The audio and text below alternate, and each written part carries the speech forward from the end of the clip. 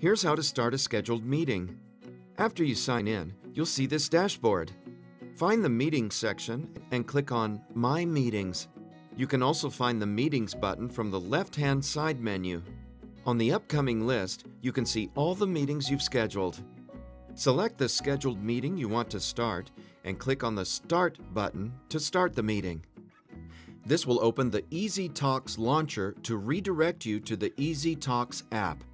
If you haven't installed the ezTalks app, it'll automatically download the app initially.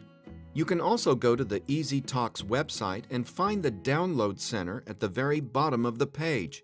Then download and install the ezTalks app based on the device you're using.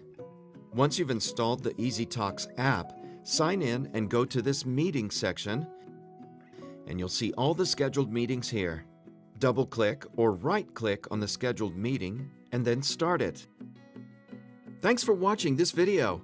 For more information about ezTalks meetings, please subscribe to our YouTube channel, leave us a comment, or visit our website at www.eztalks.com.